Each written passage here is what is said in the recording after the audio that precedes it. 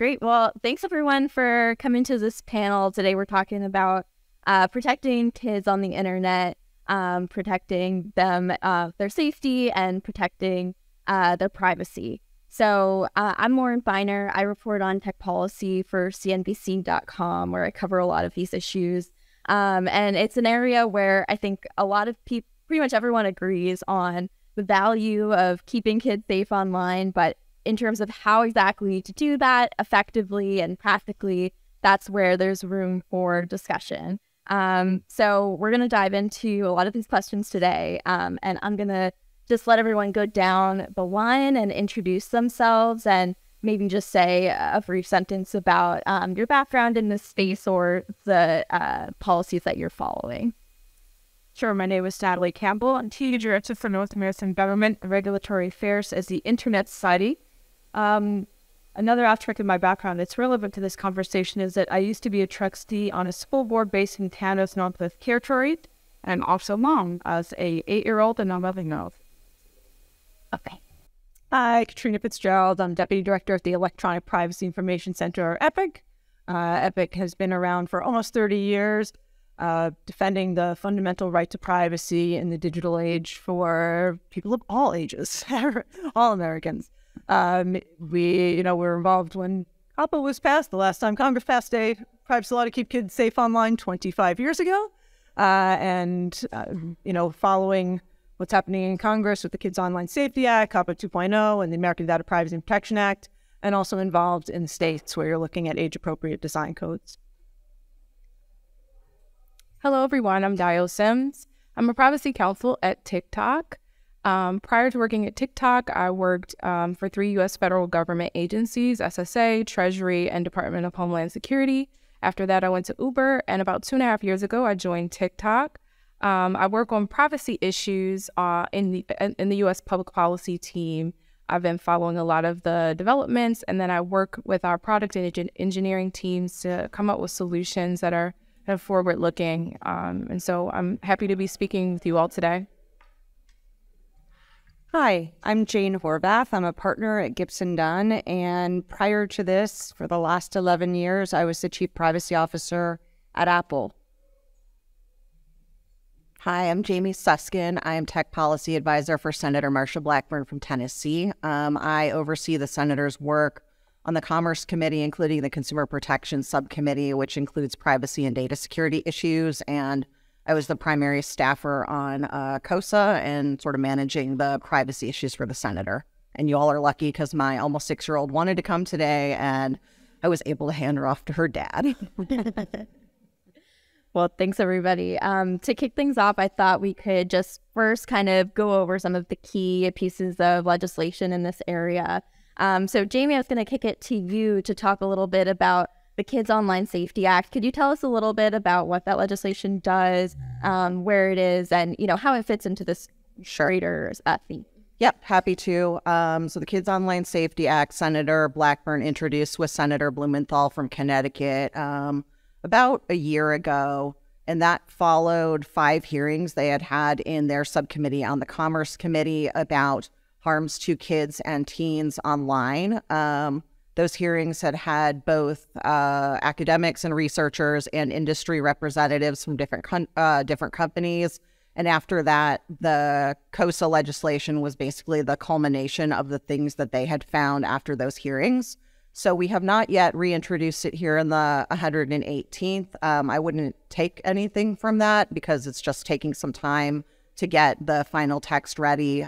We have new leadership on the Commerce Committee and Senator Cruz, and we just want to work with him and Senator Cantwell to sort of make sure the product is the best it can be so we don't have to have, a big, long, protracted markup process. So last year, the bill was voted out of the Commerce Committee 28-0. We're hopeful for a similar result this year. Basically, what the bill does is it would require covered platforms to create what we call safety by default. And so in our view, this picks up where COPPA leaves off. COPPA, which probably since you're in this room, most of you know that, is the notice and consent regime for kids and teens to get online. It cuts off at age 13 is where it would begin. And so, basically what we have come to learn is that, PAPA has its good points and it has its bad points, but at the end of the day, simply a notice and consent regime for kids and teens isn't preventing a lot of the harms that we're seeing. And so, happy to talk with our fellow panelists about that, but we need to be doing more. And so that's what COSA looks to do. Great. And then just to give us an overview of some of the other legislation on the table, Caitriona, would you be able to tell us a little bit about the efforts to revise CAFA? And I think you also looked into the California Age-Appropriate Design Code. Yeah, sure. So, also CAFA 2.0 is in Marty and to ties the on the House side, we both last step in looked to update CAFA as a way, of a chain to like a CAFA's own product the chain.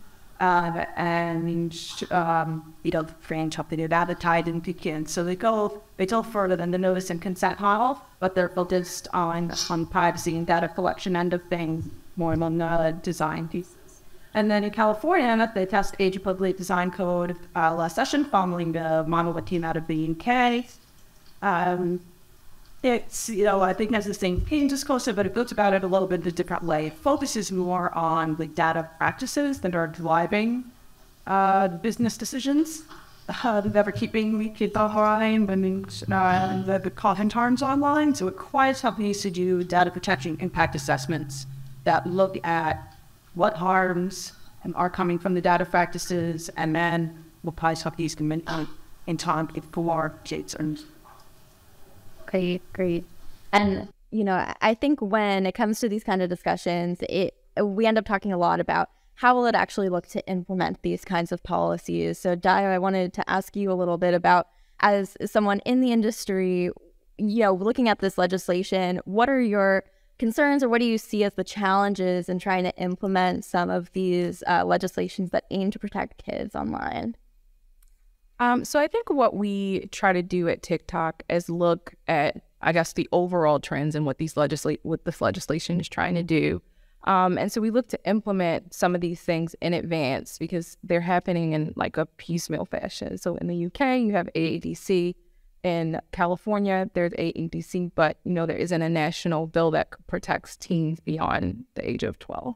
And so we're kind of thinking about how do we build in default protections. So, for example, at TikTok, we thought about children's development. So from 13 to 15, we believe that teens need a lot more hand-holding and guardrails. So we make their accounts private by default.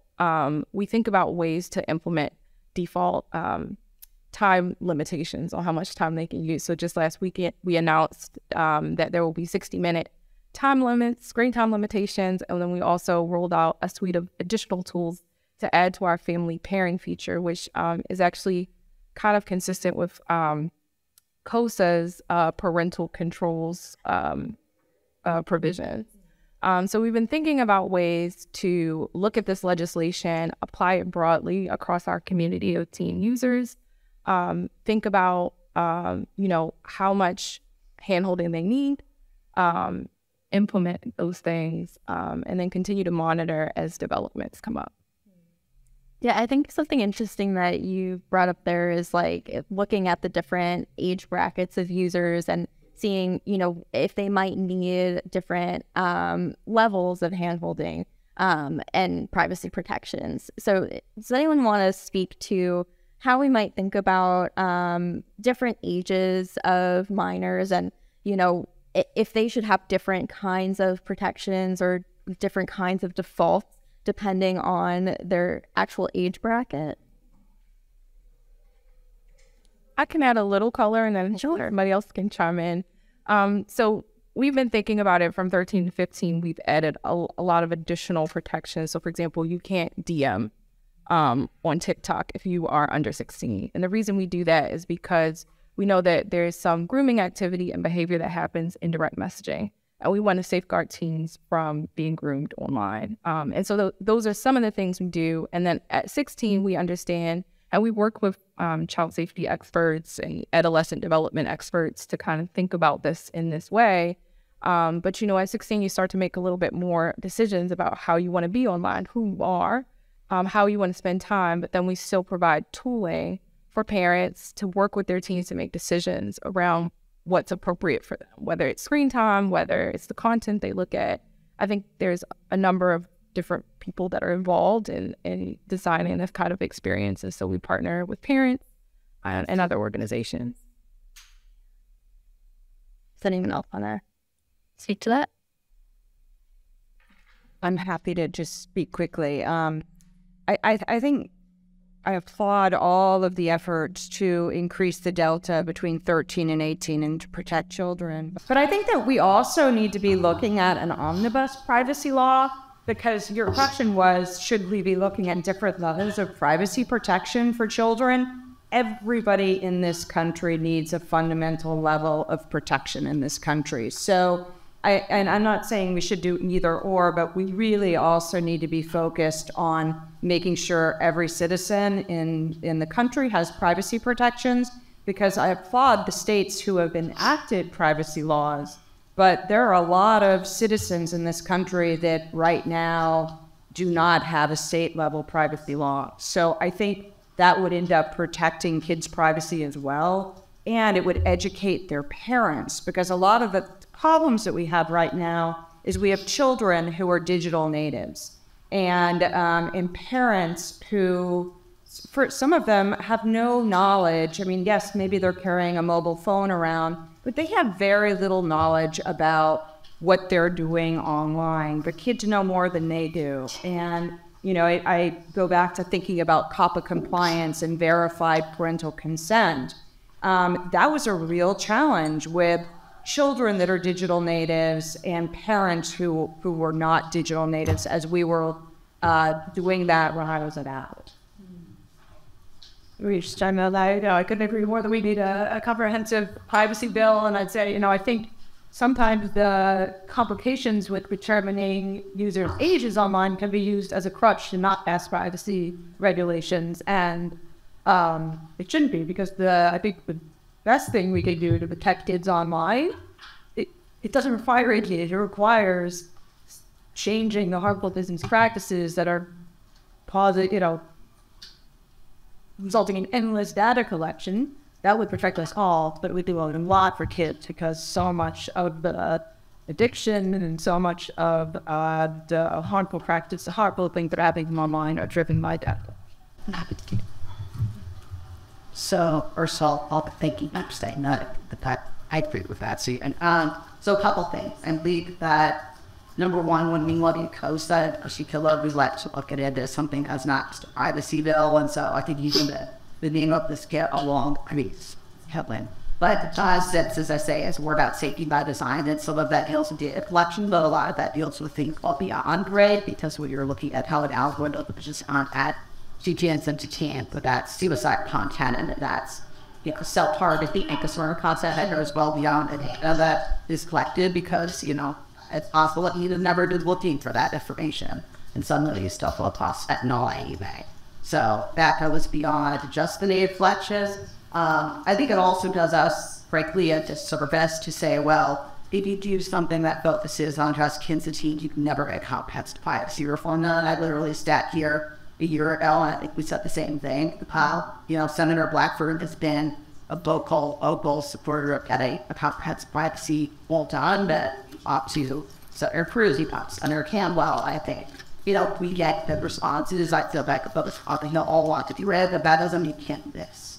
And I don't think that means that, yeah, I think you do this, you can never get comprehensive done. Comprehensive is hard, and it's hard to reply reasons, but yeah. Does it make it harder to get comprehensive privacy done?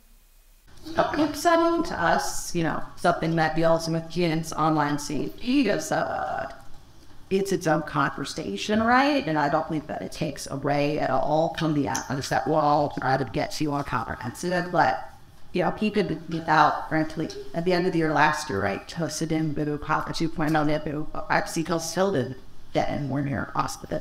You know, they don't disrespect the houses out there, too, so they're frying. But, you know, even with those out of the conversation, we didn't, so, you know, we feel like we have all those conversations, we can walk and cheek home, so we shouldn't let that stop this. And Natalie? It works. Good.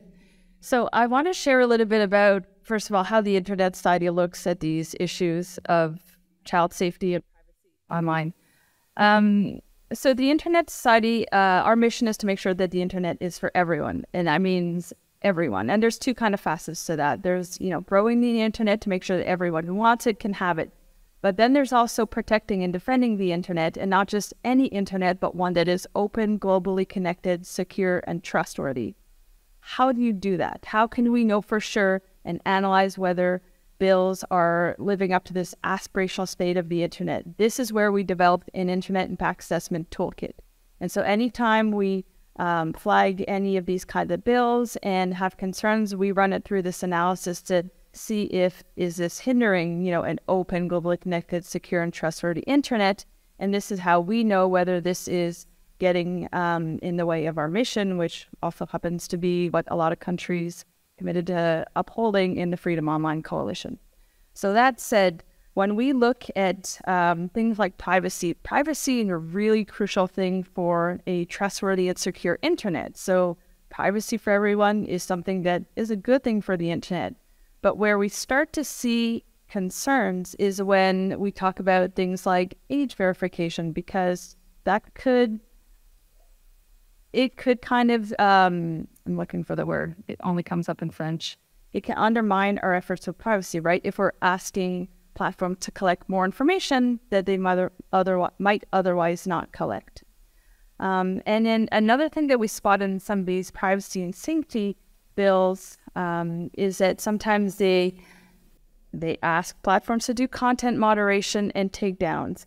And some platforms already have really great content moderation policies, but if you're forcing platforms to do this and forcing platforms that are, let's say, end-to-end encrypted messaging platforms, then that undermines security online. And that's where we get further from this aspirational state of the Internet that is secure and trustworthy.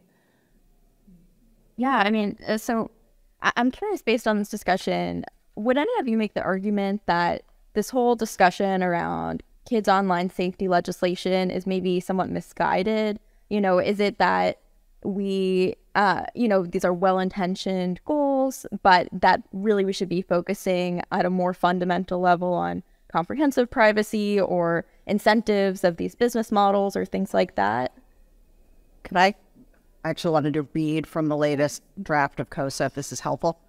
Nothing in this division shall be construed to require the affirmative collection of any personal data with respect to the age of users that a covered platform is not already collecting in the normal course of business, or a covered platform to implement an age gating functionality. So I think that's pretty clear that we're not asking for that. And, once again, with respect to the research you guys are doing, I have, that's great. But, I don't think that it gives us concern if we hear that, platforms are really struggling with this and they don't know how to do it, because COPPA has been the law for a long time. And if platforms don't know how to do that, then there's bigger problems and they probably should be talking to the FTC about it. Caitriona, did you want to jump in there? Just to your question, I think we can do both. I think, and that's what the American Data Privacy and Protection Act does. It, sets comprehensive privacy protections for everyone. It sets a data minimization standard that says companies have to stop collecting limitless amounts of data. The data they're collecting should be necessary for the purpose we're asking for, with some enumerate exceptions, because not everything fits in that box. But then it also has heightened protections for kids. It says kids' data is what's considered sensitive, so it has to be strictly necessary for the purpose you're using it for. It bans targeted advertising to kids. It creates a youth marketing division at the FTC. So I think we can do both. I mean, I don't think there's anyone in this room that thinks we don't need to do something about kids online, that the kids are not all right. We need to do something. And we can't put it up to parents. I'm a privacy advocate, and my 8-year-old, I can limit what I can on her device that we do at home, but at school, they're on apps that I would never allow at home. In middle school, she's going to be given a district-issued device, and I've heard from parents in the middle school that they are not allowed to disable YouTube because teachers, assign YouTube videos. So there's no way to disable YouTube on these district devices. And kids are just watching YouTube while they're supposed to be doing their homework. So, even the most educated parents can't limit these things. It needs to be changes to the business practices. Yeah. Anyone else want to speak to that or no? No, I think that's next. I think I would agree that legislation needs to happen. It can be done for both kids and broadly for all Americans. Oh, I'm sorry. So I was just saying I agree. I think there are a number of different people who have a role to play here. Legislators, for example, have a role to play here. So, you know, I totally agree that legislation should be passed. I also agree that parents and platforms have a responsibility. So. Yeah. So I think we touched a little bit on age verification. And Jamie, I appreciate you bringing up that point in COSA.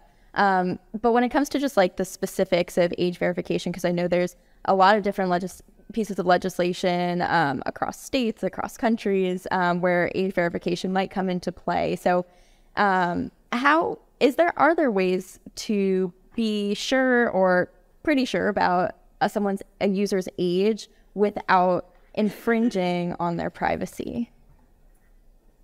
I think that is probably the biggest question is how do you verify you're on a terminal, they're on a terminal, you can't look at them. You really rely on an age gate right now. We haven't come up with a better thing right now.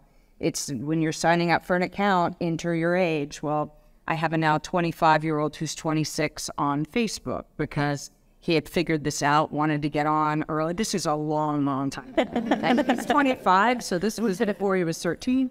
But I think that is the harder thing. When you use the term verification, it implies that you actually know how old they are. And so when I think in terms of that, it really thinks, even though, and thanks for the clarification, COSA says you don't have to collect additional information. It's hard to understand how you're going to meet the standard of a verification without actually collecting some kind of official age document, like a birth certificate. So I just added TikTok, we have a neutral age gate. So we ask for birthday. You can't change your birthday once you find out that, you know, some settings don't apply to you. And there are some challenges. I think what we do is if we find that a teen has lied, we remove their account. We've had to remove over 60 million accounts globally last year alone because, you know, people say that they're, 16, and then they say in their profile that they're doing their third grade project. And in those cases, I mean, people say kids are savvy, but they're not that savvy. They give a lot, they give some things away. And when they do, we have the responsibility of taking that down. But, to your point, and even to the point on COSA, there's a provision in COSA that says, that they want to conduct a study about how to do age verification, maybe at the platform or at the device level. I think, as there are going to be a lot of apps that come up over the course. You mentioned there are apps that your kid, you don't even know what apps your kid is going to see on this state-owned device. So I think there are going to be continuous new apps that are popping up, and without some kind of centralized way to say this is an 11-year-old's phone, and platforms can then take that information and do a better job of making sure that we're protecting teens.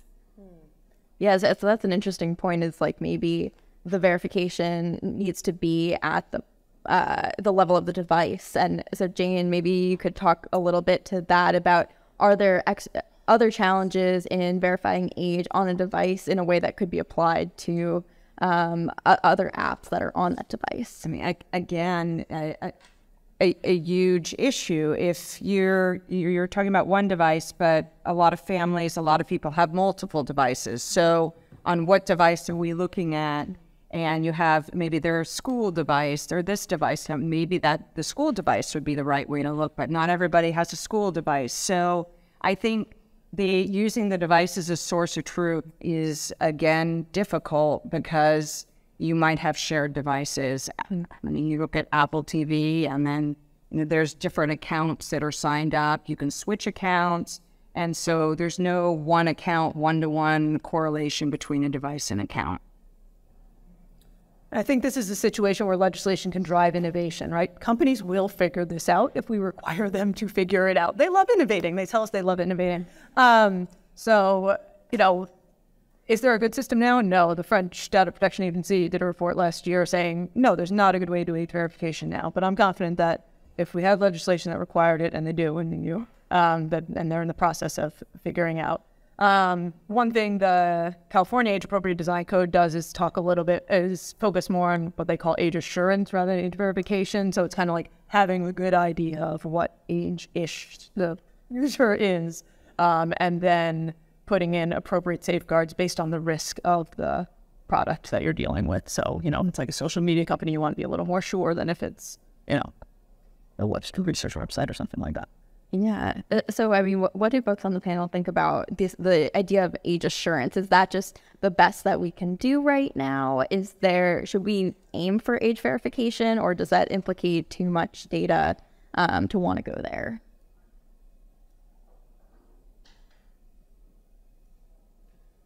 Yes.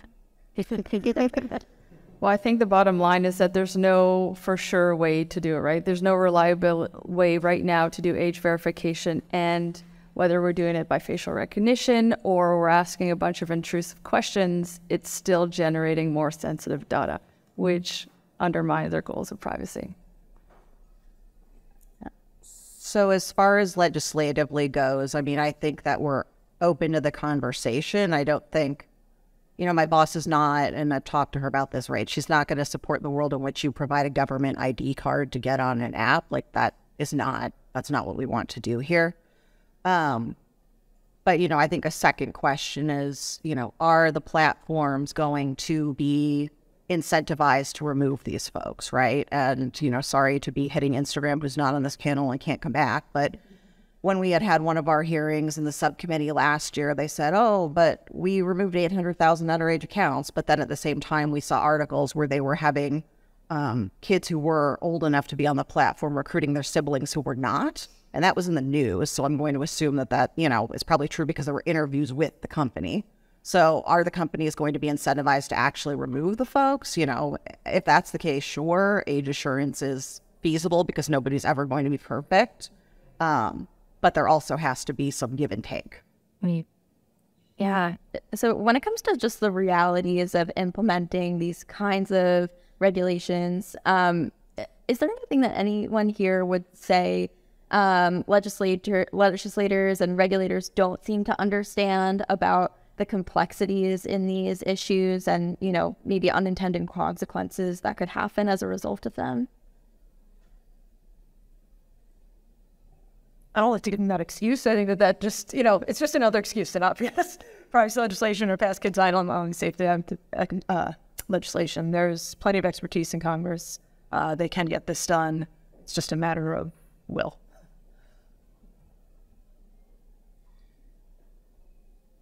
I think one thing that concerns us at the Internet Society is when certain bills ask platforms to take reasonable measures to take down and moderate and take down what could be harmful content.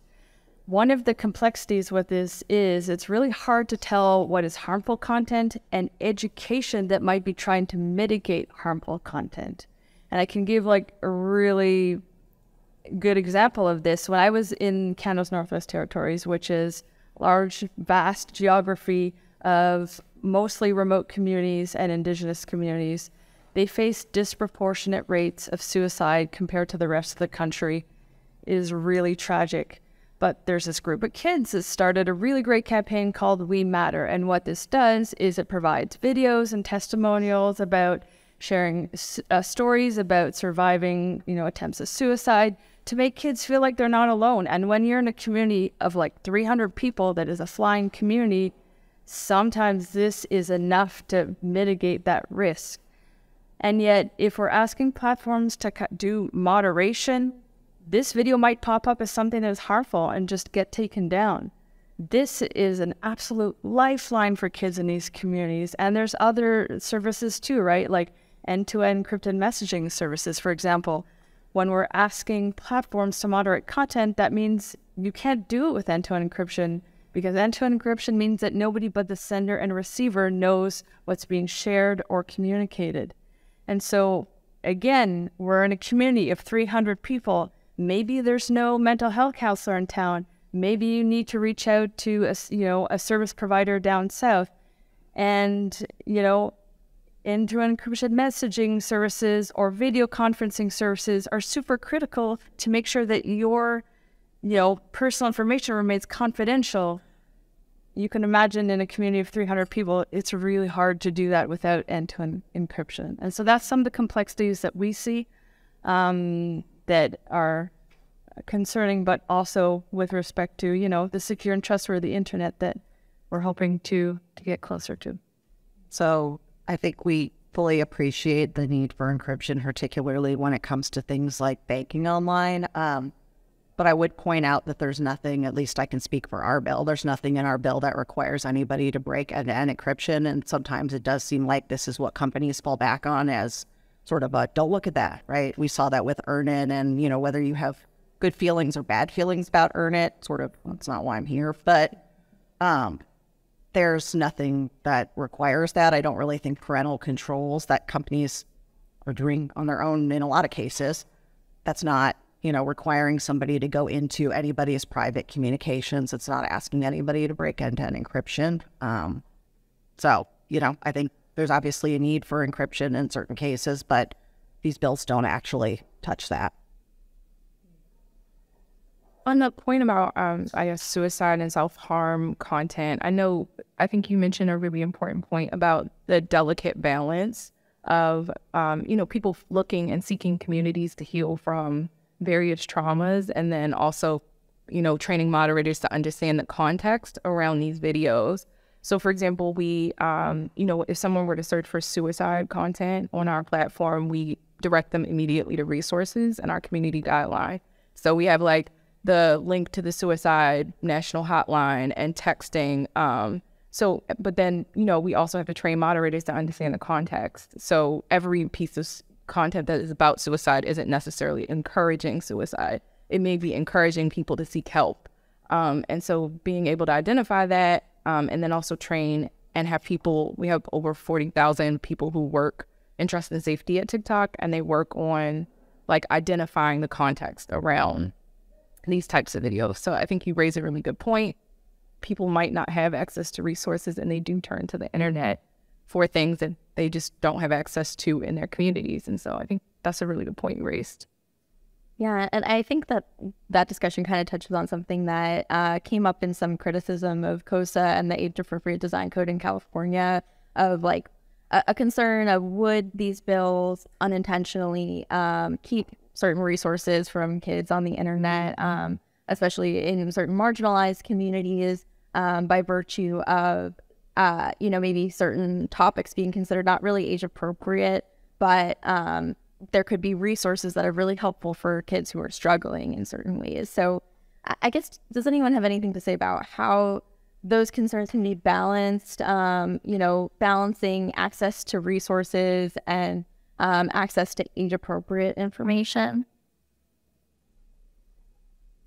And I think the way they've gone about it, and the way the appropriate way to do it is you link it to accepted standards. You link it to things the American Academy of Pediatrics, if FODAL would define it that way to make sure that it's not like a state agency interpreting what is harmful to mental health. It's medical professionals that are determining that. Is that something that COSA or the California bill have done, or they leave it more open-ended? And in the definition, right, of mental health harms was added to. Yeah, and we've worked to clarify and specify, and those are some of the things that we're still working on cleaning up before introduction. We also have a kids council that has experts both from companies and the mental health community, teens themselves, things like that. And so their job is to work on clarifying sort of the universe, and fully appreciate the issue about, we wouldn't even call it lawful, but awful, because I don't think that what Natalie was, that's not awful, but, fully appreciate the idea of, worrying about over moderation, but at the same time, we're seeing so many cases of under moderation of things like fentanyl sales that are just there and not being caught for whatever the reason that, it's just not excusable. Yeah, and I think we talked a bit about parental controls here, and I just wanted to go into that a little bit more. I think a lot of the time we see solutions from the tech companies that focus on parental controls, which it seems parents really like the ability to have those options. But at the same time, it's really hard for parents who are busy to have to manage one other thing. So is there a way to move beyond parental controls? And, how can parental controls themselves be made more manageable when we put these kinds of solutions in place?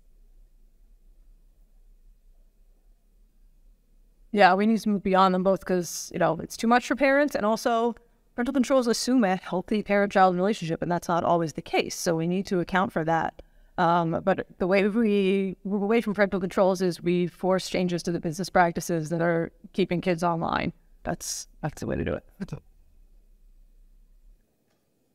I think I've made this point quite a few times. I do think that, parents do have a role to play in their children's development and their lives and what they want to see online. And I think you do raise a good point about, the fact that there might not be a healthy relationship, but I don't know that we can solve for all the problems that parents and children may face.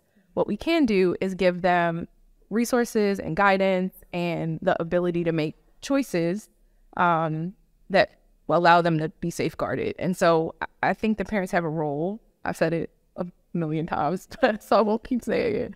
And I think we all do. So giving them those tools is something that we work to do. Jane, is this something that you've had experience with at Apple? Well, I think that is an area where the device can be very, very helpful. Parental controls are on Apple devices. They're behind a separate parental login. So if you have your child using the device, you can set the controls and have a separate passcode so your child can't get in. And I think there's some creative things there that, resources that could come where to educate parents on the type of parental controls for the certain age groups, and maybe some of the medical associations and mental health associations could come up with some recommendations for parents. If you have a child between X and Y ages, these are the parental controls you should set. So that's an idea. Yeah, and Dr. that. Just to maybe build on to that, I think you picked up on a good point, is what's age appropriate. Some bills that we're seeing is not just for 13 and under, it's up to 17, 18 years old. And when the Internet Society, goes back to its mission, an internet for everyone, some kids might not have access to the internet if, say, there are potential parental controls that are preventing them from doing so. And for example, if, a teen wants to access information about LGBTQ resources, right, or is discovering their identity online, they might not be able to do so if there are parental controls that might prevent them to do so, unfortunately.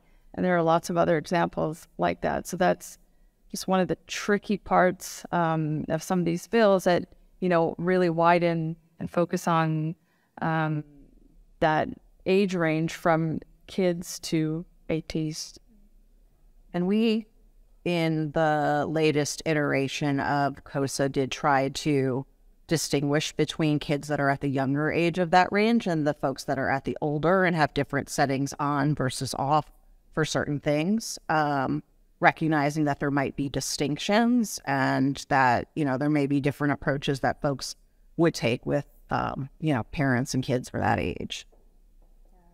I think more recently we've seen a little bit more discussion and proposals around just banning social media for kids under certain ages, like 16 or whatever the age might be. What do you all think of that sort of discussion? And, what is there certain value of teens being on social media that they might miss out on if they're not allowed access to it at all? I think there's a lot of value online. I think we talk a lot about the harms, and we're here to address those harms. but there's so much educational content that we now have access to because of the internet. And so I think to say completely banning teens from using a tool that they'll have to use it as an adult at some point in their lives as they go on, and not allowing them to learn how to develop healthy habits online, I think deprives them of like some of the more essential things that they're going to need to do as they grow up. So I'm supportive of that. And then even when I think about like the pandemic, how isolated we all were, and all of the teens, and how else would they be communicating if they weren't able to access, you know, online tooling? It's just, you know, we have a responsibility to keep teens safe online, but we also need to enable them with tools to figure out how to manage themselves. I think the other thing that's important to consider is people use different ways to access the internet, and sometimes that's just Facebook. In Northwest Territories, in Canada, Facebook is super popular, especially for communities that are spread out across this giant territory. That is how we talk to grandma. That is how we stay in touch with our loved ones in communities that are thousands of kilometers away. And so blanket banning social media, there's no silver bullet, right? I think that we just have to be mindful that there are different ways to access the internet, and there's no one thing that we can do to mitigate harm. It's going to take a holistic approach that involves education, that involves consideration for how people are accessing the internet, and that we're all contributing to. I also think you have a definitional problem. How do you define social media? Is social media now a chat group where you have 20 people in a chat? I mean, I think, and bans don't generally work. People and kids are really good at getting around bans. So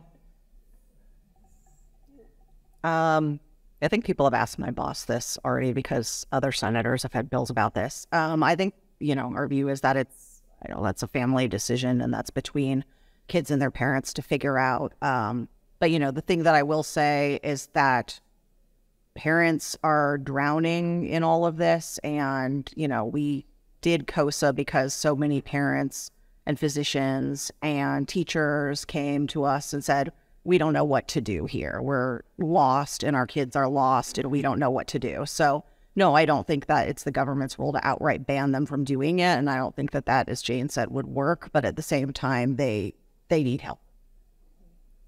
Yeah.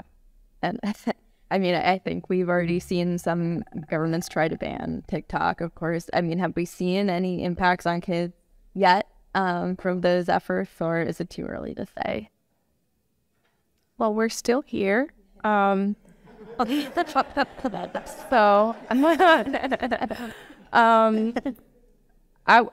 my colleague will be talking a lot more about this at 4 p.m. So if anybody else wants to talk about it, they have questions, feel free. But we're happy to talk more about it. I mean, we have a community of people who are over 100 million users at TikTok who love using the app, who learn, who have built their small businesses up. And it would really be a shame if TikTok were banned. And I'm not just saying this because I work there. I love the app, and I feel committed to the mission. So we should probably ban TikTok. Sorry. Well, looking a little bit outside of the U.S., I know that COSA looked to the UK online safety bill. Jamie, could you talk a little bit about the UK's model and, you know, where we are in relation to the UK and maybe other parts of Europe? Yeah, I mean, I'm not going to get into all the details, but it's, you know, it's similar to COSA, but it's broader than COSA, which if you put it in context of them having the GDPR, right, it sort of was an outgrowth of GDPR. My boss recently actually met with the member of parliament, MP Kidron, who was sort of the person pushing the UK online child's code. So it's a little bit broader, right? Like they do get into some of the issues of like not processing data in ways that are detrimental to kids. They talk about sort of different data protection principles. And once again, you know, I think it's broader because it is an outgrowth of GDPR and sort of talks about how GDPR in particular is going to be applied to kids and to teens. And that, I think GDPR and what happens with GDPR sort of here is a broader conversation that we could sit for another hour and talk about. So, I think we were left with the view of, yes, I think that we have many similar viewpoints here, and what they've done in the UK is, in many ways helpful, but at the same time, I don't know that that model is always going to work in the US. So we're trying to do it our own way. And one other critical difference is the UK is on the UN Declaration for the Rights of the Child. So there's an actual definition, and the US is not, there's an actual definition of best interests of the child that they can follow in their legislation, whereas we don't have that. Yeah. So I guess are the other aspects of the UK bill places where the US might grow or expand on these efforts in the future? Or, Jamie, are there certain things that make it much more, not really an American type of law that we would ever really see here? I just don't see it. And, in no way am I looking to sort of denigrate their efforts, right? I think that, like I said, we have similar goals in mind. But yeah, it's a very UK-focused law, right? It's the place where GDPR came from, and it's a very GDPR-focused thing. And so I just don't see us sort of going down that road. But yeah, there's a lot of conversations still to be had about sort of how does the U.S. compete on the international stage? Well, they have GDPR, we have nothing. So, there's always that hole, but I just don't know that I see us moving to adopt that model to fill it. Something, I hope, but I don't know that that's it. The state bills are really close to it. The California Age-Appropriate Design Code is fairly close to the UK one. And then you're seeing that proposal in Oregon, Maryland, Minnesota. Don't quote me on this, Nevada and Mexico, maybe, this session? Or those plus two might be mixed up. But Connecticut. Texas just dropped like a COSA plus. It was interesting with a private right of action. Who did? Texas. Oh, wonderful. Okay. And then on the other hand, you saw Utah with the terrifying last session that's going to, or last week, that's going to the governor's desk that goes too far. It requires parental access to all of minors' communications.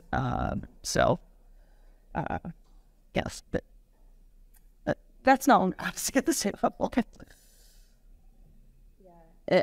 I guess we've seen this discussion about industry saying that having too many state laws will really make it difficult for us to do business across the country. Are we already seeing those effects? Like, how difficult is it already to operate in different states that might have different regulations around online privacy or online safety for kids? I think it can be challenging because right now we're seeing all of these states pop up with different laws and there'll be different requirements, right? And so how do you make sure that the standards are either applied across the board? Do you decide the most stringent law is the law that you will apply? I think it's hard because now we'll have a patchwork of rights distributed across the U.S. and it would be great if we had something comprehensive. As I said, everybody in the U.S., every child in the U.S. has these rights and these protections. It's much easier from a business standpoint to implement that. But we have to, with all of the state bills that are coming up, and it makes sense if they're legislating, it's their job to protect their citizens. We have to think about, okay, well, how do we apply this law to this population, or do we apply to everyone? So it starts to be a little challenging, especially if laws are in conflict with each other or different, or one goes way further than another. It's hard to sometimes navigate. And then you just compound it. If you're a global company, you've got the United States to grapple with from a compliance standpoint. And then we are seeing, across the board, privacy laws being passed, and they're all not consistent at all. And I think it is interesting to look at what happened in Europe. In 1995, they passed the directive. It was a directive to every member state to pass a privacy law. Well, it turned out each member state passed a different, somewhat the same, but somewhat different privacy law.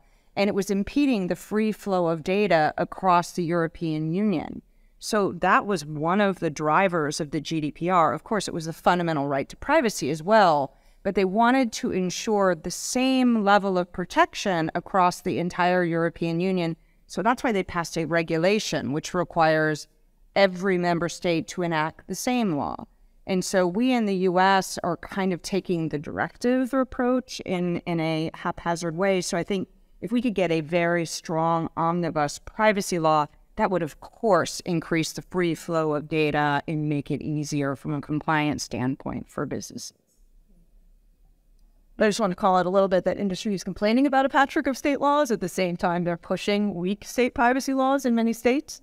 I don't know if anyone from Amazon is here, but I'm going to call it Amazon and say that, the markup, investigative journals at the markup showed that, Amazon lobbyists pushed the Virginia Consumer Data Privacy Act, or I think that's the acronym, a couple of years ago, and they're pushing that model in many states. It went through in a matter of weeks, and it does very little for privacy. So, they're trying to get all these weak state privacy laws passed in order to lower the bar at the federal level, but let be passed. At the same time, they're complaining about a patchwork of state laws.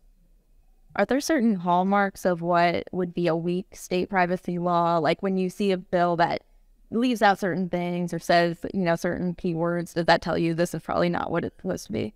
Basically, if it only provides users the ability to know what companies are collecting about them without limiting what companies can collect about them at all, like just provides those user rights without any forced changes to the business practices.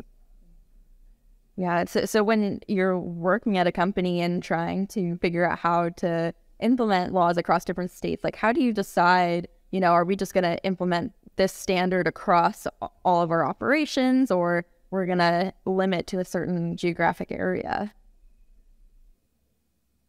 I guess that question is for me. I would say that it really just depends on what the law says and how it applies and where else it applies. So I think there are various different laws that are popping up. We mentioned this, and it really depends on what the provisions are. But I think it's easier for companies a lot of times to take one approach and say, okay, the strongest law is the one that we're applying across the board, because we don't always know where people live. So you could be a California resident. I used to live in California. I now live in DC, and I still say that I'm a California resident sometimes to get CCPA rights. I'm not gonna lie. But we don't always know. And we don't really necessarily need to know, right? And so it's hard because otherwise we have to think about where people live in a way that we don't necessarily want to do. And where would the different platforms pull that information of like where you're based? Is it based on where you currently are? Is it based on where, I don't know, you bought your phone, or? I think that's challenging too, right? So like TikTok doesn't collect direct GPS location. So you may be, and I travel a lot too. So, I mean, I think it could be determined by where the device is bought or, IP address, but I think it really depends. And, you have to really ask for that information, I guess, to comply with the law. Yeah. Sure. I think that there's also another, perhaps unintended consequences, or another outcome is that services could decide to not offer service in certain locations. So we at the Internet Society have a little bit more of a global perspective on this. But for example, with the UK Online Safety Bill, which opposes a duty of care, that means that service providers have to moderate content and in effect can't use end-to-end encryption. Lots of service providers have decided not to offer a service with second-grade security for users if that bill becomes law, because they're not willing to do that and to take that responsibility. And so it's another potential outcome as well. Pull out. I think even short of seeing some of these bills become law, we've already seen companies taking action, like Dio mentioned, trying to proactively meet some of these new standards that are being discussed, or figure out new ways to protect kids on their platform. So I'm just curious how any of you have seen maybe even just the discussions of these regulations pushing the industry to make changes, or do you think it has fallen short of that so far? Well, I'd certainly say it's fallen short. I think, this experiment's been going on for 20 plus years. I think, we know self-regulation doesn't work. And it's helpful for businesses too to have certainty. Startups that are just starting out, they know what rules to comply with, they know the rules of the road, and they're competing in the same rules of the road as the big tech companies. So it provides certainty for businesses at the same time. It protects privacy. So we've seen a lot of companies that will roll out changes in advance of a hearing or advance of a bill drop. And then in some cases, those changes don't actually end up getting implemented. So, I think for us, it's a lot of too little, too late, which is why we're going to keep going on this. For example, we saw last year that Instagram came to us and said, okay, great. Well, we're going to make all of the profiles for minors private by default. And then lo and behold, they weren't. But they said it in advance of a hearing so they could put out the press release in advance of the hearing. And so, good. I mean, if the companies want to start implementing changes, great. But, for us, it's like, okay, this feels like the least you could do, and you're doing it because this is public. Yeah. And I guess just to wrap up, I'll go down the line. If Congress could pass one thing to most protect kids' online privacy and safety, what would it be? And what's one thing that industry should do right away to better protect kids online? And maybe I'll start with Jamie. How's that? It's probably a pretty obvious answer for you. Yeah, what can they do? I don't know, be better about taking down the actual illegal things that parents have tried to report. So, my boss doesn't have to continue taking meetings with parents whose kids have died from fentanyl being sold on platforms, things like that.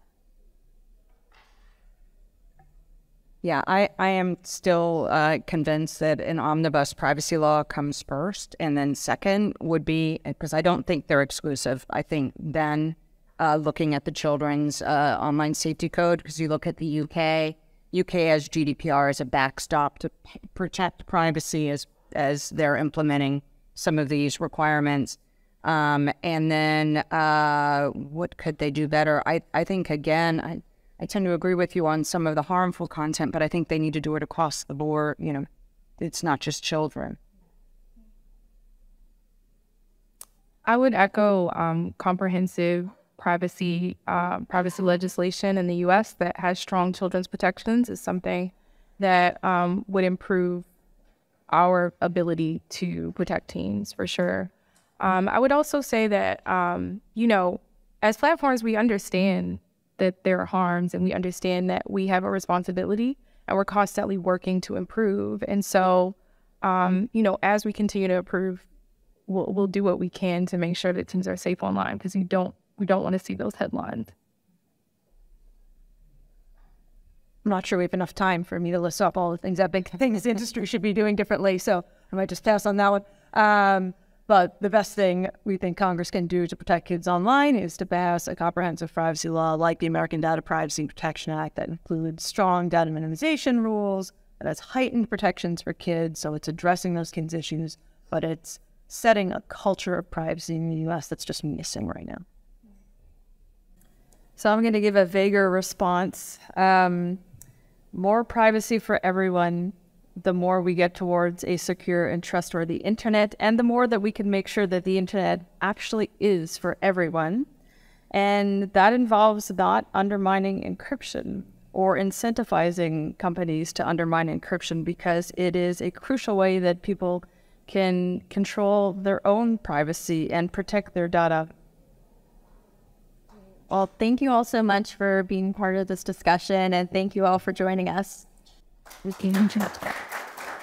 Fashion.